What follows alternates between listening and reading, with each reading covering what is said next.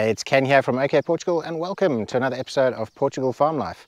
If you're new to the channel, I'm a South African. I've been living in Portugal for the last 2.5 years and we bought ourselves this amazing farm. Now today we're going to be doing something really cool. Come and check it out. So this is the old farmhouse kitchen. As you can see, it's very basic. In fact, the only thing in the kitchen is this bricked up area here with a sink, and we've got this old oven over here, and we've got the fridge and the washing machine. So today we're going to be building a new kitchen. So ideally we would be retiling all the walls, we'd be retiling the floors, we'd be doing all of that. But you know, just to keep in budget and also to keep it as cheap as possible, we are only going to be using sort of flat pack units for the kitchen cupboards and stuff. And yeah, hopefully we're going to be able to build a good looking kitchen. It's a lot more functional and works in this space. So the plan here is to move the sink in front of the window, have a double sort of cupboard unit there. We're going to have another unit over here for a built-in oven and hob. And then we're going to extend the countertop all the way to the side. The fridge is going to go right against the wall, and the fridge is going to be boxed in. And then we're going to be able to put a tumble dryer next to the washing machines. We're going to have a tumble dryer and a washing machine and a long countertop. And then we're going to have some cupboards up at the top here. So there's going to be extra space. And then on this side of the room, we're going to be replacing this unit here with the same matching style cupboards that are going to go underneath the television, and they're going to have some worktop on the top. So that basically gives us a space where we can prepare food. Obviously you're going to have the oven over there, and next to where the sink is here, we're going to have some more worktop space spanning across the washing machine and tumble dryer. I'm pretty good with electronics. I think I'm pretty good with video, but one of the things I'm really bad at is DIY and well, building. So fortunately I have a good friend. He's a really good builder, and he's here to help us install this. All of the parts of the kitchen are here in our barn, and this is Stuart. He's a mate of ours. He's from the UK, but he lives in Portugal now. And one evening we had a couple of beers and he was like, yeah, I'll build your kitchen for you. So now he has to do it, unfortunately. He's probably regretting it now. Yeah, don't drink with Ken.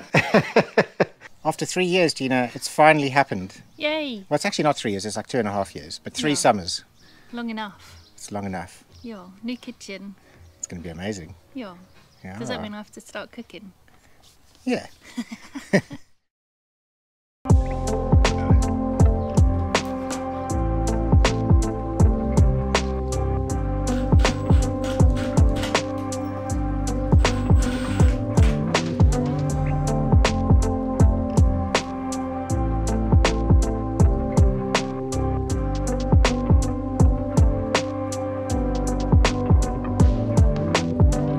Stuart's been building all of the cabinets and stuff inside this room, but the flies are so terrible in here right now that we've had to move. So he's built a whole bunch of these ones so far, and yeah, just look at all these flies. I mean, it's pretty crazy. So outside we've set up a gazebo, and hopefully they won't be as bad. They tend to go into shaded areas like that, so hopefully they won't be as bad out here. Stuart's been hard at work all day. He's built all of the cupboards so far, and we got some beers. Cheers, dude. Cheers, mate. And we're going to go and hop in the pool now, and we'll see you tomorrow. It's the very next morning. We're in the kitchen, and Stuart's just going to take out the sink. He's built all of the cabinets yesterday, and we're going to start installing those. Things are about to get really messy in here.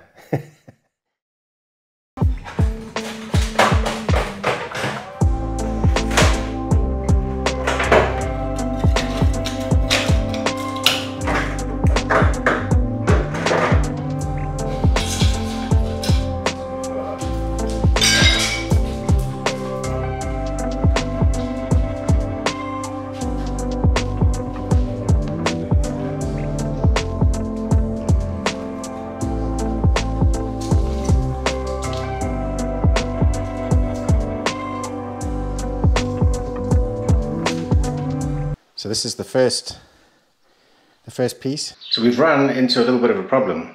To finish the kitchen off nicely, you're supposed to have end panels, a panel that goes along the wall, and it goes all the way down to the floor. And then on the end of this unit over here, there's supposed to be a panel that goes all the way down to the floor. Now we've got panels. They gave us end panels, but they're exactly the height of the cabinets, and they don't take into account the little feet underneath. So these panels aren't going to reach the floor. So we have 5 of these end panels and they're the wrong height. We had to wait about 4 weeks for all of this stuff to be delivered, and we don't have 4 weeks to wait for new parts. So we're back home. It's 5:45. We've been in Castella Branca. We had to go back. We've spoken to Leroy Merlin. To be fair, they have actually really helped us out. They've sorted everything out, but we have to wait about 5 days for the new parts to arrive. We have a gigantic mess, but that's understandable. But we thought we were going to have a mess for a couple of days, but we're going to have a mess for about a whole week. Gina is not particularly happy about all of it. Gina's got her mom arriving in a couple of days, and obviously she doesn't want her mom to come here and just see this gigantic mess in our house. For the first time ever. Exactly, so the first time she's ever going to see the farm and ever going to see our house, and she's going to see this big mess, so it's a little bit of a shame, really. So it is coming together, but it's a bit chaotic right now. Obviously, we've got nowhere to cook anymore. We don't even have a sink to wash up in. And we got 3 messy dogs, and it's just, yeah, it's not going to be the most fun. It's the next day, and out with the old, in with the new. It's time for this old cabinet to come off the wall. Dude, this thing had like about 100 kilograms on it. We're getting there slowly but surely. And actually in the slowly, it's being done really well. I'm very impressed with what Stuart's doing and how he does things. And yeah, it's starting to take shape.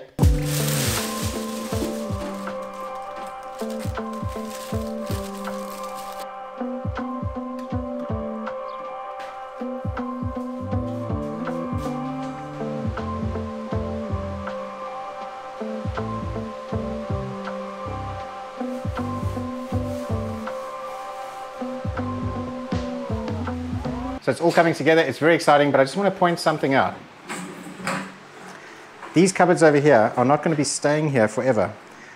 We're actually putting them here temporarily because we're going to be moving them across to this side of the room at some point. The problem is that our sofas are too big, so we need to get new sofas so that we can put a sofa over here and have the television on this wall and have these cupboards on this wall. And what that means is that we'll be able to see the TV, see the fireplace, and if we sat over here on a sofa, we'll be able to look straight out the front door as well. So because of that, we're sticking these on temporarily. We're not drilling these into the wall. They're stuck on with a very strong glue, and we'll be able to get them off with like a razor blade or something like that. So we finished work for the day. It's our first beer of the day, and thanks, Stuart. Awesome job, dude. Yeah, I can't wait until this is done. So the beer was a little bit premature. I'm not actually done today yet. Joaquin is on our bottom field and he's busy hay baling up all of that grass. So I've missed over here, this is one of our olive groves, and this is where we've got one of the bales. So all of this grass is now done, and I'm not sure if I can see another hay bale here, but I think that potentially it had nearly enough and probably got to the next field and then, you know, pooped out a hay bale. If you've been watching our channel for a while, you'll probably have seen the episode, which was quite recent, where all of the grass got cut and hay baled. Now that happened on our sort of main area of the farm, and we've got this olive grove area and we've got this bottom field which never got done. So now we're just on our way down there. This is like the final part of that. According to the weather report, it's 39 degrees today. It's absolutely brutal. I believe the hottest temperature ever recorded, according to Google, the hottest temperature ever recorded in Castella Branca was 41 degrees or 41.8 or something like that. So it's very, very hot considering that it's only June.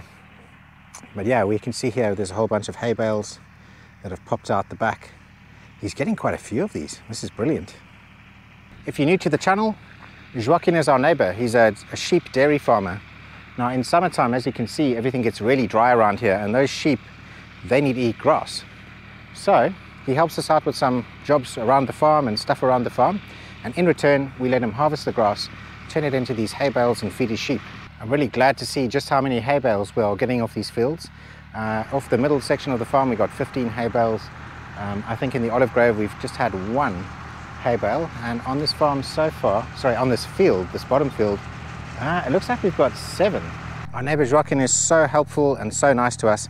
And I'm really glad that we've got something that we can give him that really helps him out, you know. He's been the most amazing help around the farm for us. When we moved here, we knew absolutely nothing about farming, and it's just been absolutely awesome to have him as a neighbor. And it's really great to have something that actually makes it worth his while. So, you know, when you're living in a community like this, it's nice to be able to help each other out and do things that you can both benefit from. Wow, well there you have it. This field is now done.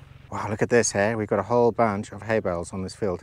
So there's 9 of them, which is really good. I'm quite surprised because this field wasn't as big or not as tall as the other ones. And the olive grove that's close to the house, we got 1 hay bale just over there. In the height of summer, all of this grass is like, I mean, I'm not sure if you can hear it on the camera, but it's just crunchy and dry, and the slightest little spark, I mean, a lightning bolt would just cause us big problems. So right now to have this all cut and all leveled like this is absolutely perfect. So the doggies are getting a brief outing. We've got to lock them up while the tractors are around. Someone said in our last video, where are the chickens? The chickens are all over the place. They're free range. Now at one stage I think we had like 30 or 40 chickens, and that was way too much. I think we had like 8 roosters or something. Now we've got a more manageable 7 chickens. Unfortunately that's because they were attacked by mongoose and a lot of them died. But these ones are still free ranging. They're not getting attacked by mongoose. Mongoose, is that the plural of mongoose? I'm not sure. Let us know in the comments below. But yeah, we aren't having any more problems with that. I think when the grass is cut like this, we have more issues with predators because they can see the chickens. And when the grass is taller, we don't tend to have those issues. 39 degrees today. And Gina's just doing a little skim of the pool because I haven't set the filter up yet. So we've got a whole bunch of stuff floating. You must check out last week's video. I'm going to put a link on the screen up here where we set up this pool. And this is our 2nd year with it. It's an absolute lifesaver. When it's 39 degrees, it's boiling. And at night time last night, it was 30 degrees at midnight. So 30 degrees, you're trying to sleep. There's nothing better than getting up, walking over to the pool, getting inside the water that's about, well, yesterday about 25 degrees. Today it's 27 degrees Celsius. And then climbing in there, cooling off for a couple of minutes, and then going back to bed. The best. So it's day 4, and come and have a look at what's going on in the kitchen. We have this unit on the side here. We've got the doors on now. The oven's kind of installed. We don't have the countertop installed just yet on both of these things. And obviously I think you've seen already, these are up. So yeah, basically we're not going to be able to finish today because we don't have these end panels that go down to the ground on either side. And we don't have the end panels. So unfortunately we can't finish, you know, put like the kickboards on and all of that stuff. But what we are going to be able to do today is get a countertop going right across the top, hopefully, and another one going across here. And right now Stuart's just outside and he's drilling. He's drilling a hole through the wall, and basically this is going to feed a gas pipe to the hob. So while Stuart's been building, he missed this part of the instructions, and he's ended up with a little problem on his finger. So today is like really bizarre weather. We've got this Saharan dust cloud again. This is the most I've ever seen it in 1 year. But today's really odd because we've had like 38 degrees, 39 degrees. Today's about, I don't even know, it feels like the hottest day ever. And now it's raining. It's raining and the wind's picked up. I think we're about to have a storm. So this weather's pretty crazy. I just started recording now because I saw some lightning. So I better get inside. But yeah, we've got a big wind, really high temperatures, and all of this Sahara dust up in the clouds. So quite a lot of stuff's happened. We've got the countertop in place, but it hasn't been set yet because Stuart's just measured out where he's going to be cutting and putting in the sink and the cooker. But look at that, it looks so much better with this whole space here. And now we're getting to the point where the sink is getting installed. This is very exciting. And now we have a power cut. This usually happens every time that there's like a thunderstorm. So yeah, hopefully it comes back on. Now the storm is rolling in.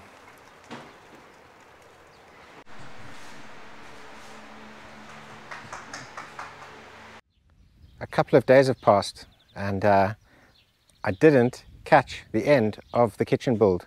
I'm really sorry. We had like a really bad day basically, or at least Stuart had like an even worse day. Pretty much everything that could go wrong was going wrong. There were pieces missing and all sorts of stuff. So Stuart worked all the way till about 10 p.m. He was absolutely exhausted, and well, we managed to get most of it finished. Come and have a look. So it's a really big difference. We've obviously got all of these cabinets over here, just on the side. and then it ties in quite nicely with all of these going across. So it's been a couple of days.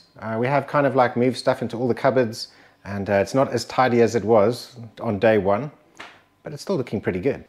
There's a couple of things that still need to be addressed. This cupboard door over here, for some reason there's a problem with the hinge, and so we couldn't get the door back on again. We need to get another hinge. I'm sure Stuart will know how to fix that. And over here we're going to be building a box over the fridge, so that when you look from a distance you've got like a shelf going over the fridge, and it's just going to tie up that whole top piece a bit better. We're also going to be putting an extractor fan up there, like a nice big stainless steel one, and that is going to be sitting above the oven and the hob. And then there's going to be like an end board, an end panel that goes all the way down to the floor, and then there's going to be kick plates so that you can't see underneath, and we're going to be having that on all of these cupboards and things like that. So that's pretty cool. And yeah, and then we're going to have another one going down to separate the tumble dryer and the washing machine. Standing in this corner and looking around gives you a nice idea of what the kitchen space looks like now. And standing in this corner we can see out the front door, back to where the sofas are, and to where the wood burning stove is, and around. Now at some point we're going to be moving this television and these wall units to the other side of the room. So that sofa is not going to be there. Basically we need to change these sofas because they're too big for the room. We're going to put the telly up on the wall here. We're going to put these wall units onto the wall there, and we're going to get a smaller sofa just in there and a smaller sofa just over here. And from that sofa you'll be able to look out the front door on nice sunny days like this. You'll be able to look out the window and you'll be able to see the fire. At the moment when we have a fire going, we can't really see the fire because we're sitting right next to it. Both Gina and I are really stoked with how this kitchen's turned out. It is a huge difference and an absolute life changer in comparison to what we had before. So Stuart's done a fantastic job. Stuart, I know you're watching this. Thanks, dude. I'm going to see you soon. We're going to have some beers. We're going to have a braai. So yeah, we've got some awesome content coming up in the next couple of weeks. I'm sure you guys are going to love it. If you haven't already subscribed to our channel, do so now. Also hit the notifications button so that you get a notification when our new videos come out. Drop us a comment. Let us know what you think of our kitchen. Let us know what you think of these videos. And finally, if you want to help make these videos and you want to support our channel, head on to patreon.com/okportugal, where you can basically get access to bonus content, and you also get to see our releases early before anyone else on YouTube. Thanks for watching, everyone. We'll see you again next week, same time. And yeah, have a good weekend. Ciao.